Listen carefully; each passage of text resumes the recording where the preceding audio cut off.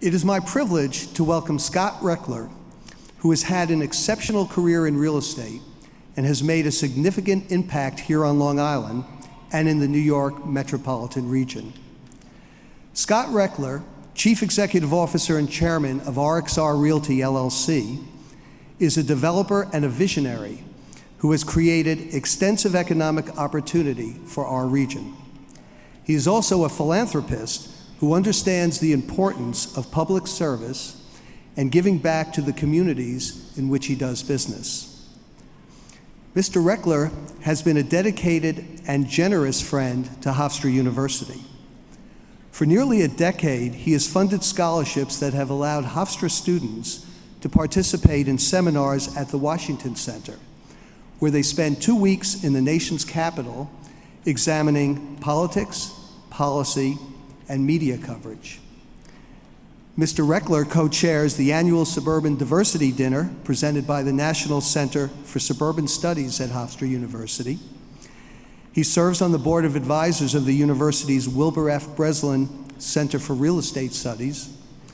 And in 2008, he was the honoree of the 12th Annual Hofstra Gala, which raises funds for scholarships. In his position at the helm of RXR, he has led the company to become one of the largest owners, managers, and developers in the New York City and surrounding region,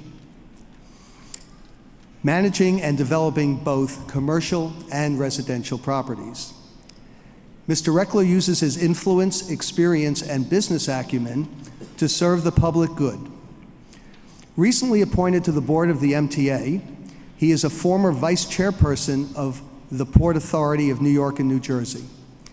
He also serves as chairman of the Regional Plan Association, an influential transit advocacy group, and on the boards of many cultural and philanthropic institutions, such as the Feinstein Center for Medical Research, the Tribeca Film Institute, the 9/11 Memorial and Museum, the Long Island Children's Museum, and the Perelman Center for Performing Arts at the World Trade Center, among others. Scott Rechler has demonstrated a fervent commitment to civic responsibility. For example, just down the road from Hofstra on Hempstead Turnpike is his iconic building, RXR Plaza. If you visit there during the holiday season, you will see the RX Plaza Christmas tree and ice skating rink, which are symbols of the holidays here on Long Island for all to enjoy. I now ask our candidate for an honorary degree, Scott Rechler, to step forward, along with President Rabinowitz and Provost Simmons, to confer the degree. Mr. President, that'd be me. Scott Rechler's leadership has quite literally helped shape our local landscape. For his distinguished career in real estate, as a real estate developer, the impact his work has had on our region, his philanthropy, and his generosity to Hofstra University and its students, it is my honor to present him as a candidate for the Doctor of Humane Letters, honoris causa. The university awards the degree of Doctor of Humane Letters, honoris causa, to honor exceptional individual for their outstanding career achievements. And Scott, you are an exceptional human being. So for your business acumen, your professional leadership, and your public service, and for your philosophy, and I just, philanthropy. Okay, philanthropy. I'm not even a doctor yet. I mean, of all people who should know the word for fundraising. But it's because my mind was getting ahead of me because I learned something at dinner tonight. We had a dinner with Scott. And he's a very humble guy. He does not, modest, he does not want to bring attention to himself. But he did something this week which was incredible, which is that his companies gave $10 million to 5,000 impoverished residents of the metro area who had humongous, burdening, past due medical bills. And he paid off $10 million of those bills.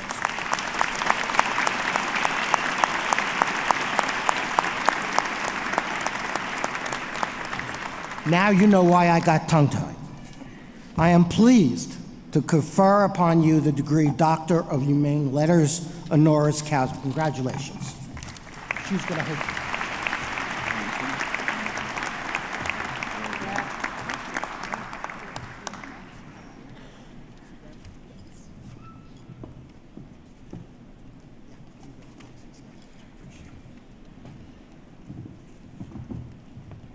Thank you, Don, for that great introduction.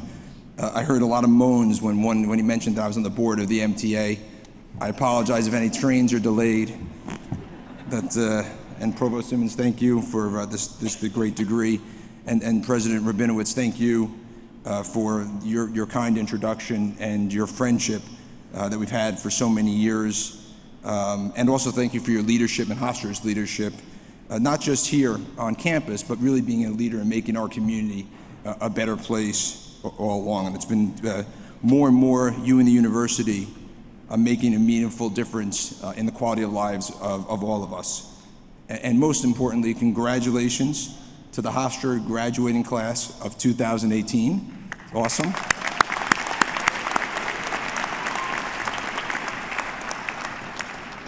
You know, some of you may have achieved this in 4 years, or maybe it took you longer, but you didn't stop, you didn't quit, and here you are today because of it. What a terrific testament this is to your intellect and your creativity, and especially your tenacity. When I look to hire someone at my company, I always put a premium on a candidate's CQ and PQ, their creative and passion quotients over their IQ. And the fact that you are graduating from this esteemed institution means that you have them all. So kudos to all of you for this tremendous achievement. I'm not a graduate of Hofstra, but my company headquarters, as just noted, is just down the block. And I've engaged with the university for years as a neighbor, supporter, and collaborator. So I'm incredibly humbled to receive this honorary degree and have the opportunity to speak with you this evening. I know that prior recipients of this honor have included everyone from human rights hero Dr. Martin Luther King and entertainment icons like Long Island's own Billy Joel. These are people whose acts are impossible to follow. So forgive me for feeling a little nervous about that. But it's not just because I'm hearing the footsteps of those bold faces, not to mention 3 presidents and an astronaut.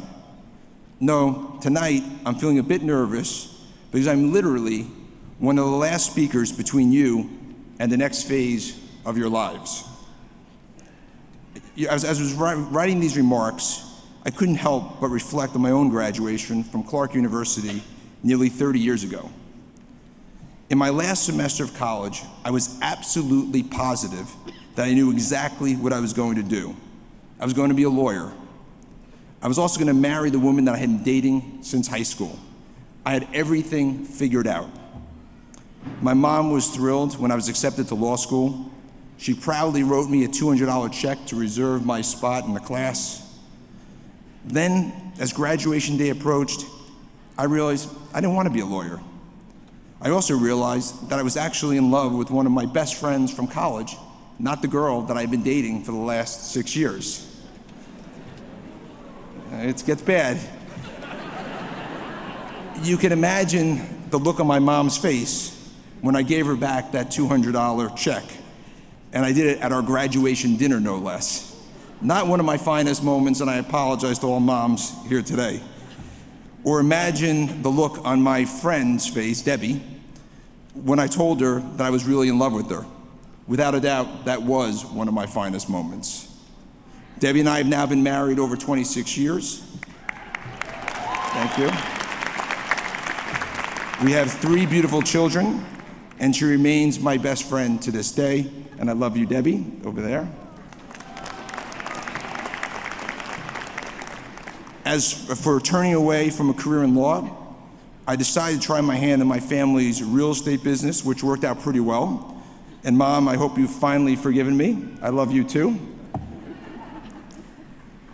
So as you all sit here this evening, while you might believe you know what your future holds, I assure you that the only certainty is uncertainty. Life's journey is inevitably a long winding, and unpredictable path. So avoid becoming a prisoner of the past, but instead see yourself as a pioneer of the future. And as the circumstances around you inevitably change, see it not as an obstacle, but as an opportunity. And always, always keep moving forward.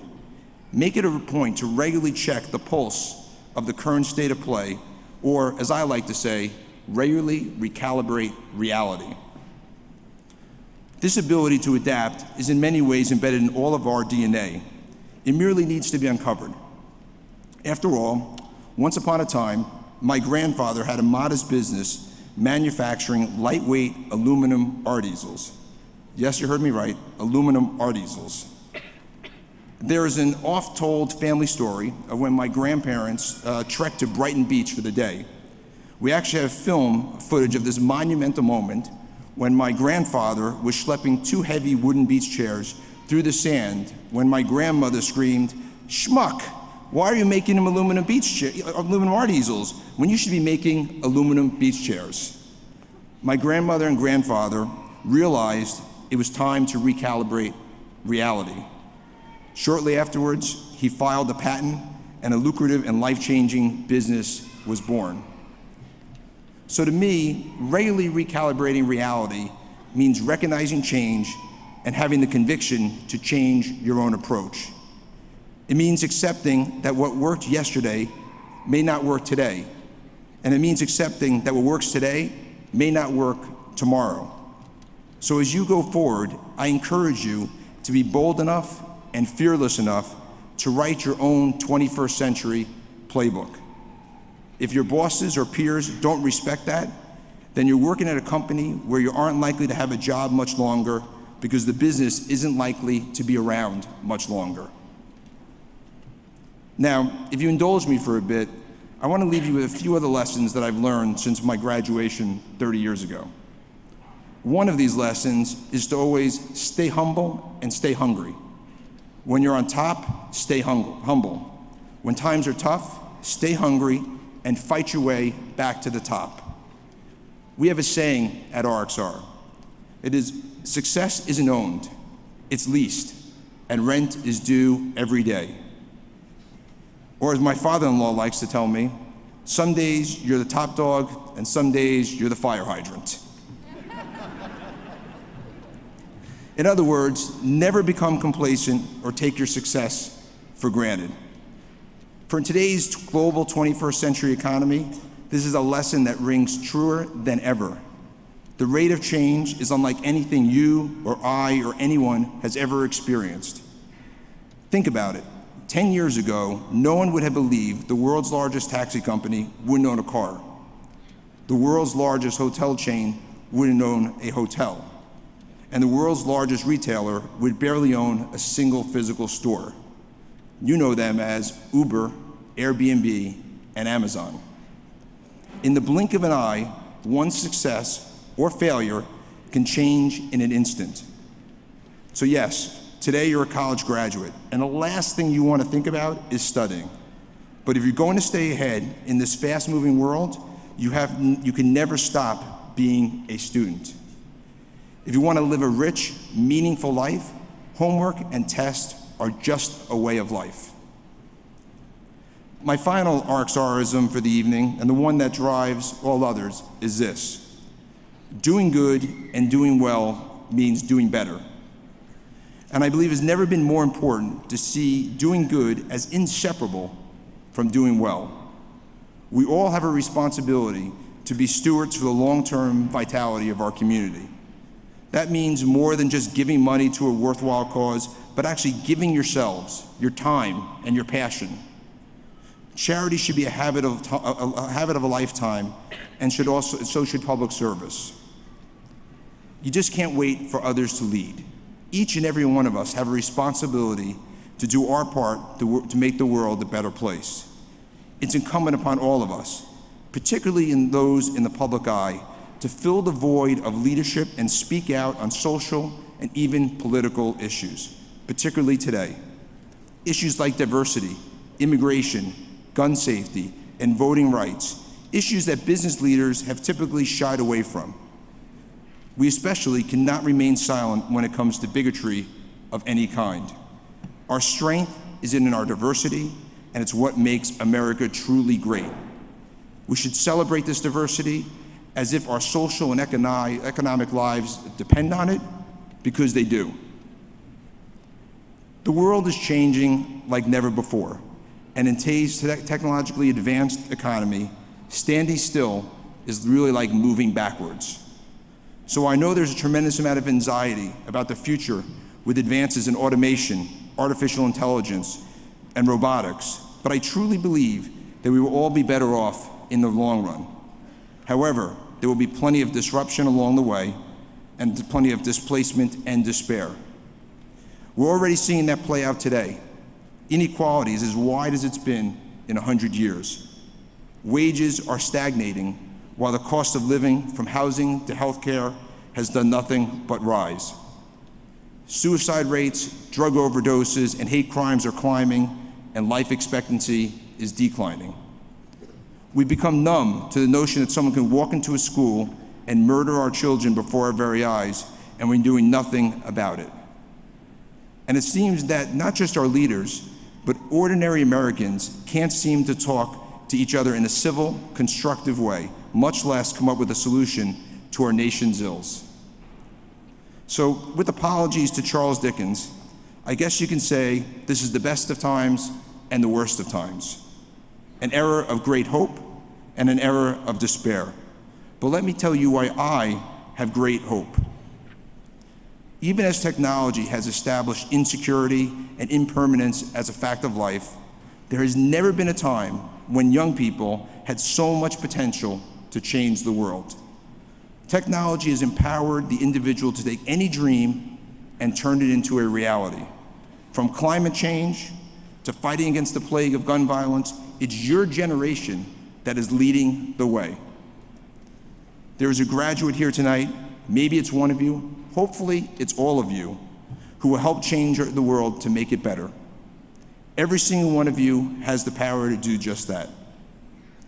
But in the words of a great American hero, the one and only Spider-Man, with great power comes great responsibility.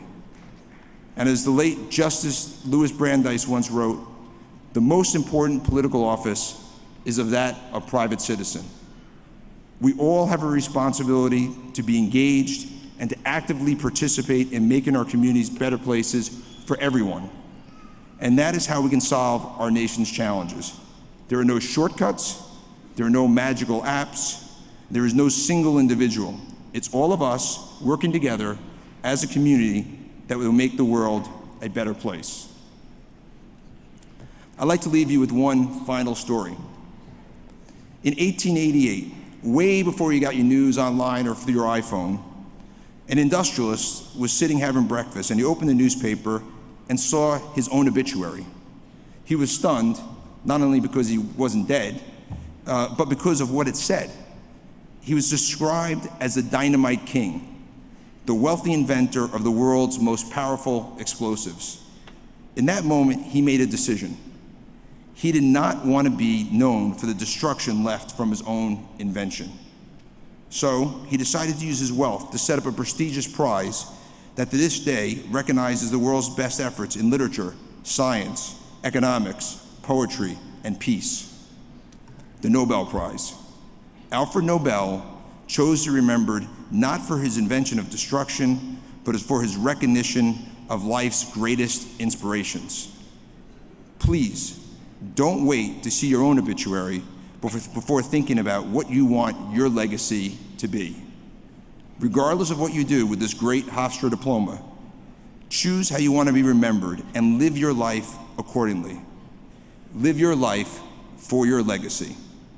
Once again, congratulations to all the graduates, to their families, and thank you, Hofstra University, for having me here tonight and bestowing this degree on me. Thank you.